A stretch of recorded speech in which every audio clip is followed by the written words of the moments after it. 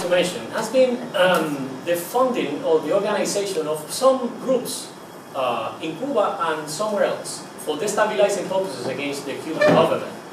And what you see here in the screen is a picture of some armed groups that were organized in the Escambray area.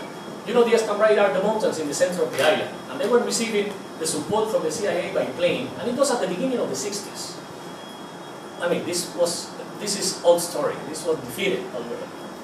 But what you see here in the screen is the approval of $20 million in 2011 to be used in 2011 and 2012. But there is another letter like this one approving other $20 million to be used in 2013 and 2014 to organize in Cuba some groups with this objective, to support human rights and civil society initiatives in Cuba and all that.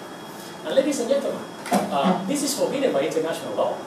I mean, according to the principles of self-determination, independence, non-intervenence in the internal affairs of another country, you cannot put money in organizing groups in another country against their own government.